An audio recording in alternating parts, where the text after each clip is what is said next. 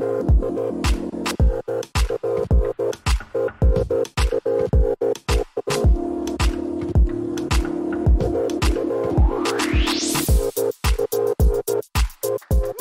we doing tonight? Well, it's really afternoon, but somewhere it's night. Open your Bible up to Ephesians chapter 5. We're married people, and we've heard this verse a few times, I'm sure. But, you know, let's be honest. The Holy Spirit wrote this passage on marriage, and it is preeminent, it's clarifying, it's powerful, and it really should shape our view of not only what marriage is, but also our understanding of the church. Right. Ephesians chapter 5. Now, we always pick it up in verse 22, right? Right? That's the brother's favorite verse right here. Wives, submit to your husbands as you do to the Lord. Like, the men in the room are like, amen, that's right. But you know, we're skipping some, aren't we? Yeah, bro. We're skipping something. Oh. We're kind of jumping in ahead of something. Look at verse 21. Okay. It says, submit to one another out of reverence for Christ. Now, I think this passage certainly applies to any of our relationships in the kingdom. We should view our leadership and even some of our disciples, we should have the heart of like, I revere Jesus, so I'm going to submit to you on this matter of opinion, like having a 2:30 meeting, amen? That's in a matter of opinion, and we're having one, all right? So thank you for being submissive, amen? But in the specific context of this verse, we are looking at what? Marriage. So when this says submit to one another out of reverence for Christ, it's addressing the woman submitting to the man's lead and the man submitting to the woman's needs. Does that make sense? Mm-hmm. So, and it talks about wives submitting to their husbands, amen. For the husband's the head of the wife, as Christ is the head of the church, his body, of which he's the Savior. But already the Holy Spirit is trying to connect our understanding of our marriage dynamic to our view of God's kingdom and God's church. So there's a tremendous amount of learning that can happen in our marriage relationship when it comes to our view of God and God's people and God's kingdom. Yeah. So that our marriage relationship is a treasure of learning and maturing and understanding of Christ. Verse 24, now as the church submits to Christ, so the wives also submit to their husbands in everything. Wow, that's a tall order, isn't it? I mean, sometimes that can be pretty difficult to be submitted to, I'm sure. Right? Amen, brothers? Amen. I mean, we want respect, but sometimes we're not worthy of it. Sometimes we don't deserve it, you know? But when a woman gives a man respect, even when he doesn't deserve it, that is one of the most merciful, gracious things they can do. It shows a very submissive spirit. And I'm not saying that justifies a guy like me or any of the men in the room, like continuing our sin or continuing not being worthy of respect. By no means am I saying that's okay. In fact, it's like keeping burning coals on your husband when you're respectful when he doesn't deserve your respect. Do you understand? Yeah. But don't get vindictive, though, and think, well, burning coals, so I'm going to be nice. It's really not the heart we want to have, okay? I digress. Verse 25. Here's some medicine for us, guys. Husbands, love your wives, just as Christ loved the church and gave himself up for her to make her holy, cleansing her by the washing with water through the word, and to present her to himself as a radiant church, without stain or wrinkle or any other blemish, but holy and blameless. In this same way, husbands ought to love their wives as their own bodies. He who loves his wife loves himself. After all, no one ever hated his own body, but they feed and care for their body, just as Christ does the church, for we are members of his body. Again, weaving very tightly together our understanding of God's kingdom, the body of Christ, and our dynamic in marriage. There's a lot that the Bible's trying to teach us here about how we view God, how we view the church, how we view Jesus, and how we view our spouse. There's a lot intertwined here. But this says that we're supposed to love our wives as much as Christ loved the church. So that means when I want to do what I want to do because I feel like I deserve to get to do it, I got to put that on a shelf and take care of my wife. Like we had a great lunch with the Kirshners, and you know, you hang out with the Kirshners, they're going to disciple you a little bit. That's just going to, It's this kind of collateral thing that's going to happen if you fellowship with incursioners. And of course, they ask you how you doing, and you just feel like really wicked if you're not like, well, this is what we fought about yesterday. And this is what Amy's feeling about, my schedule. And before you know it, all of our sin the last couple of months is on the table. Thank you, Jesus. Yeah. Take advantage. You got to take advantage. Thank you, Jesus. I hope you have a conversation like that. If you haven't had one yet this weekend, you do. You need to have one. Why? How are you going to lay down your life for your wife and meet her needs if you're trying to do it on your terms? Like, okay, as we get older, man, let's just be honest. Our body's got its own thing going on sometimes. Yeah, I was talking to my brother Tony Stanley. He's like, yeah, bro, I got my hip replaced, some part cyborg now, and I think I'm going to get the other one replaced because it's starting to bother me. Aww. Like, Tony cannot tell his hips that it's just fine for him to lug around these speakers or something. That's not going to happen. Oh, no. He's got to treat his body the way his body needs to be treated on his body's terms. You understand? Like, he's got to deal with the fact that, an older guy, he can't be slinging around and schlepping around a bunch of heavy weight. You with me on this? Yeah. And the same way, our wives, brothers, they need to be treated according to their terms. It's like the guy who gets flowers for his wife every day, but his wife's like, I just want you to spend 20 minutes with me. Thanks for the flowers, but can we just hang out for a while? The Kirschners were talking about how they have a cup of tea. They have like tea time every day. They take a little time, like 20 minutes in the afternoon, and they have a little tea time together, and they just talk and connect. And I'm like, oh, it's very pretty. It's just lovely. Oh, maybe we have to do that together. I don't know, dear. Maybe, I don't know. Tea time. Yes, yes. As I share these things with you, I hope it sets a backdrop for you to think about the things that Amy's going to share. And we have a panel that's going to come up here and answer some Q&A questions as well. But I want to turn over to Amy because I know she has some things she wants to share with the sisters. Amen. Well, I love this verse because, sorry, can you help me with this? Yeah, of course. I feel like it's like right here. But I appreciate how it clarifies that Jesus is the head of the church. And it helps remind us of our place, as wives, because ultimately, as women, if Jesus really is our head, then we're not led by our emotions.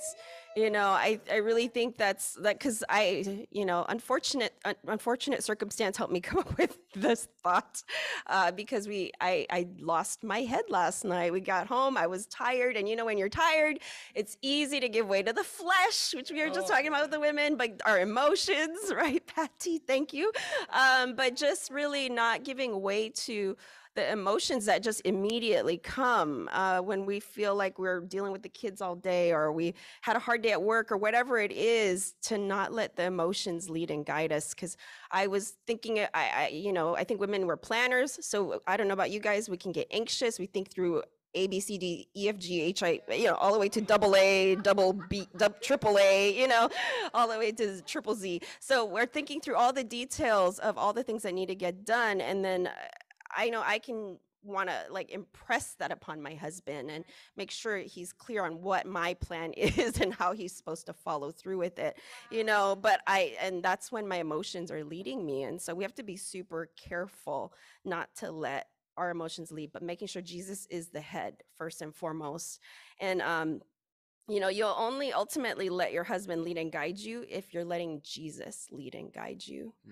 So if you're lacking submission in your marriage, ladies, then you're not letting Jesus be your leader in the first place. And I think that's really critical, as it goes back to our walk with God. It goes back to those times with God where we're on our knees, where we're praying, we're really submitting, not just going through the routine of prayer, but making sure we really do surrender these things over to God. Because on our own, right, we are not submissive.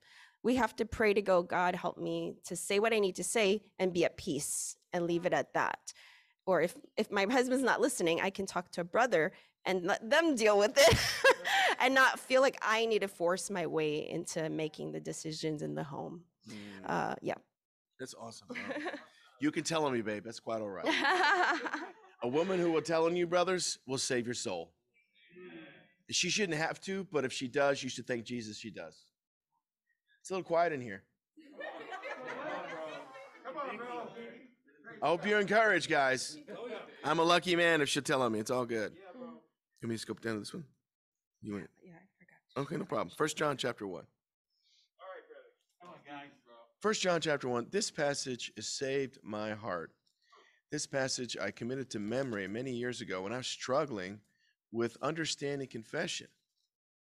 And I didn't understand how to be transparent. I think one of the most important things I want to instill in us today, one of the most biggest practicals, is you need to be transparent in your marriage. It's absolutely critical that you don't have any sort of sin pact going on.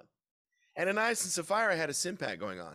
Nobody knew except the Holy Spirit, right? And the Holy Spirit chose to reveal it to Peter.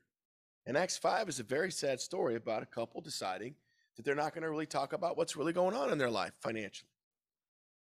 And the Lord handled it in a very, very, very intense fashion. They both ended up dying because they lied straight-faced to Peter the Apostle. Now, the Lord's not doing stuff like that today, last time I checked, okay? No one here is claiming to be an apostle. At least I hope not. Anyway. But there's so many blessings. We get so focused on the embarrassments of being open and transparent about fighting with each other, right? Let's call it what it is. It's a fight. Stop trying to sugarcoat it. We say stuff like, well, my wife and I had this discussion. You did, huh? You guys disagree? Well, it was a mild disagreement, but we discussed it. Are you resolved? I think we're resolved. Trying to sound all spiritual and wise. You want to sound spiritual and wise? Just cough it up.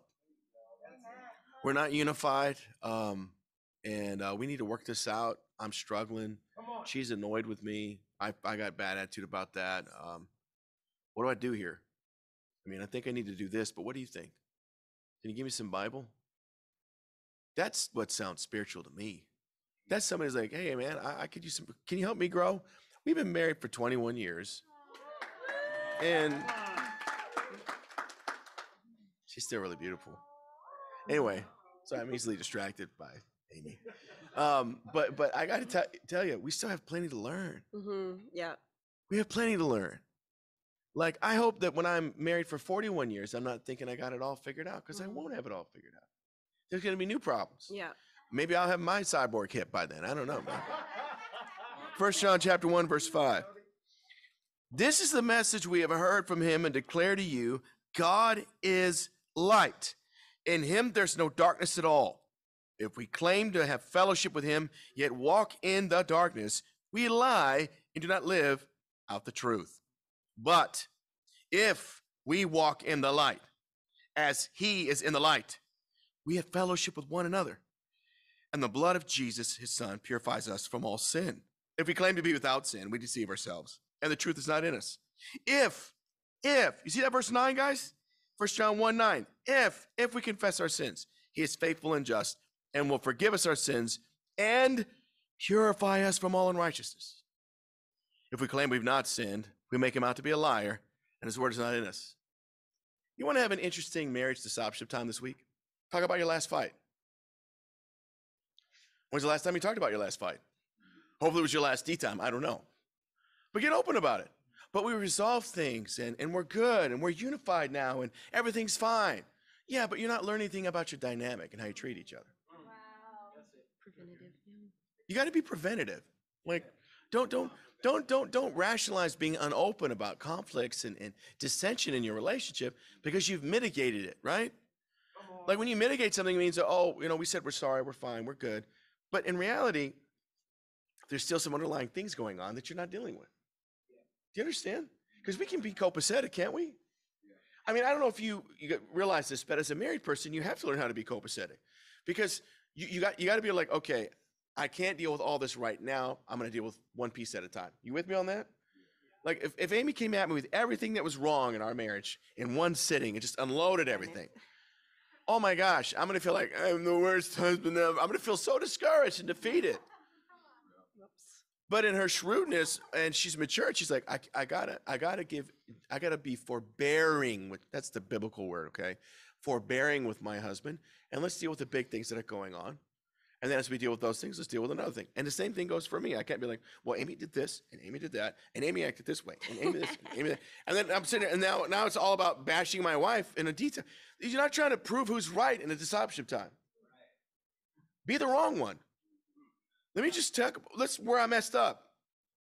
Let me just talk about that. Why? I want to grow. I want to be in the light. I want my sins forgiven. I want the blood of Jesus to purify from all unrighteousness. I want to be a better husband. I want to change. I want the years to get better. It's one thing that impacted me talking about Michael and Sharon today. They were like, and the years are getting better. And I want to be able to say that. I feel like they are, but I want to make sure it's clear, if every year is getting a little bit better, a little bit better. And I'm learning a little bit more how to be a better lover, a better friend, a better leader, a better man. Why? Because I want to be a better disciple.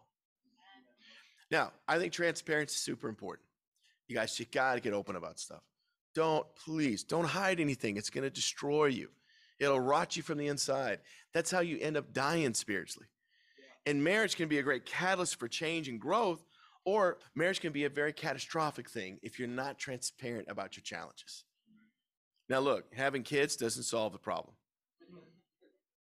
It doesn't, right? Having kids won't always bring you closer.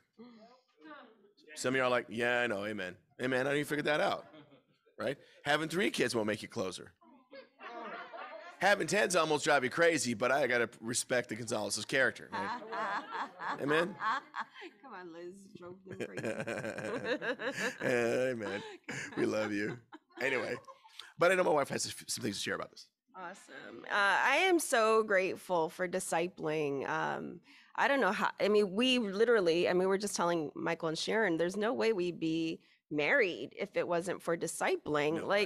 No. 21 years, they said they had done it for 9 years before they had, they were in the kingdom. And so I just can't imagine, because we had a rough time. Well, I think part of it was openness. We learned from early time in our marriage to be open. And honestly, I could not handle it. I was like, you struggled with what? And I was very embittered by the things that came out. But because of discipling, it's helped mold and shape and change the way I think, and help me to not be self-righteous. When I would confess my bitterness, that's not confession, really. The sister goes, oh, so what's your sin? What did you confess? And I was like, that I was mad and I was bitter. And she's like, no. What was your sin? What did you confess? And I was like, oh, yeah, that's right. And I realized I had my own struggles with impurity, my own struggles with, just pride. And, and I think I took those things lightly because I wanted to see his sin as much larger than my own, and I think we have to be so careful in our marriages, just being totally open, because I think what can happen too is we've tried and I think we give up, because I think that's our excuse as wives. We're like, I was open. And then maybe we've been open a few times about it and you didn't see change, or maybe you got tired of talking about it, and so we get embittered and we let that just sit, and we don't get open about that bitterness that's stewed and how we're hardening our hearts against our own husbands and how that is unloving. I'll just share really quick in 1 Corinthians 13, the New Living Translation. Of course, love is patient, kind, right? And it says that it does not demand its own way. It is not irritable and keeps no record of being wronged. It does not rejoice about injustice, but rejoices whenever the truth wins out. And I just think that stood out to me, was love does not demand its own way, and being irritable. I think these are things we dismiss as wives, and we don't confess it as sin. Because we can make light of it, because it's not a yelling fest, or it wasn't, ABCD thing that it could have been worse. And I think we dismiss those things, but we don't realize how those things are putting a wedge in our walk with God. And I know we have some women here that have spouses that are not disciples too. And that's something you're going to have to fight all the more to let people in, because you're not going to see it where you fall short so readily. You need other people engaged and involved to see. And you're going to have to fight harder to say, hey, what do you see? Where do you think I could grow as a wife with my husband as you get with your discipling partners? Because it needs to be exposed, and so you can mature and grow, because our marriages are so close to our heart. or so far, you know, depending on where we're at. And Yeah. so it's so critical though, but it's very telling because again, it's goes right back to Christ being the head. Right. And we need to make sure Christ truly is the head, even at home when nobody else is watching. So, Amen. Thanks, honey. Yeah. Well, the last thing I want to leave you guys with is going to sound, you probably heard this before, but it's really important. You pray together. Pray together. Now, Amy and I have a habit of praying with our kids.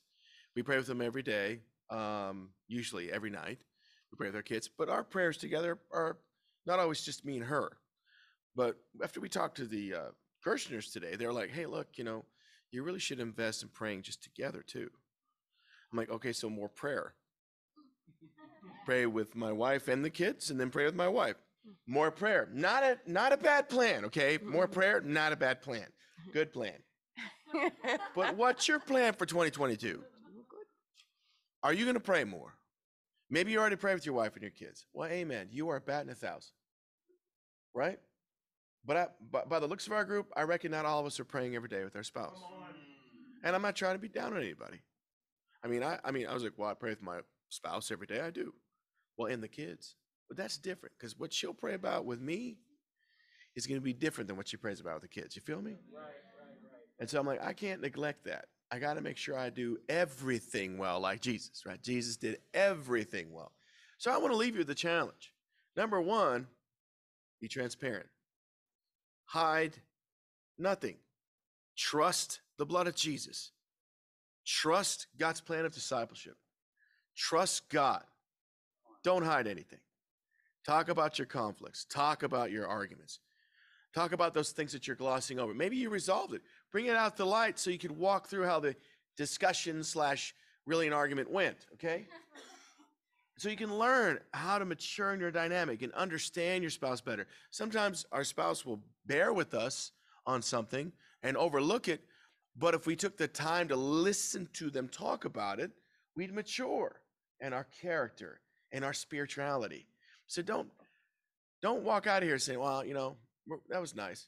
No, make a decision. You're going to be transparent. Be transparent. Make 2022 the year that you're transparent. There's no shred of Ananias and Sapphira in you. There's no sin back. There's no, oh, no, let's not talk about that. If that's ever coming out of your mouth, you're in the footsteps of Ananias and Sapphira. And you know how that went in Acts 5, right? Be transparent. Be transparent. Trust the blood of Jesus right there in 1 John. Second thing, pray together. Oh, bro, I've heard that before. I know. Spaced repetition. Pray together. I've been married for 21 years. You know how many times I've heard pray together? I've preached it. I married this couple. I married that couple. Anybody else? the verdict. Verdicts, yeah. Okay, I married that couple. Married that couple. Helped them with their vows. And, yeah, man. And I've told them all, pray together. And you know what? Today, what Michael Kirshner told us? And I mean, well, no, I'm just going to pray. Stop it. Pray with your kids and your wife, dude. You guys with me? What we're going to do right now is I'm going to invite up a panel. Come on up, guys. Grab a seat. And this panel is kind of for a Q&A session. Now, I know when it comes to marriage discipling and marriage questions, brothers and sisters might have very various questions, but I want to give you guys a chance to kind of, ask some questions and get some feedback. The panel here is, Chris is going to kind of explain it to us here. Amy, did you want to say anything in closing? About transparency? Well, I just had one thought. I was just thinking, I think love builds up and just making sure we're the wives that really are that encouragement. That's not my strength. Words of affirmation.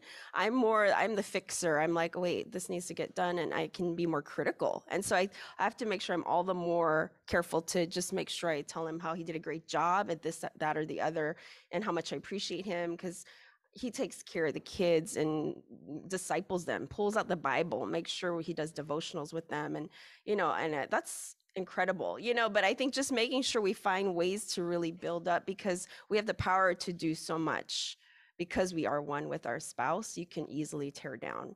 But imagine if we just are the wives that really build up our husbands, every day.